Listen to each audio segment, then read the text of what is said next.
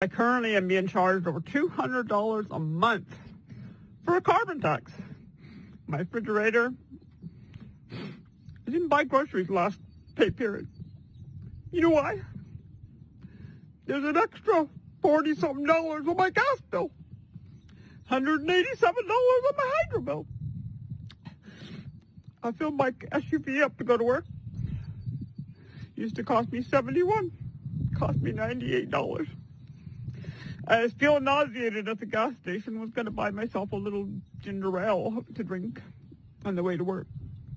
A can of ginger ale, 12-ounce can, was going to cost me $3.49.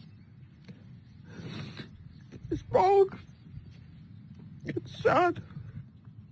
It shouldn't have to be this way. Canadians are suffering. And I'm not suffering near what a lot of people are suffering.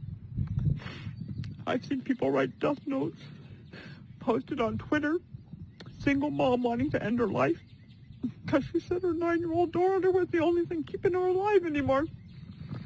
It's pretty sad. I work full time. I've always worked hard. I'm a personal support worker and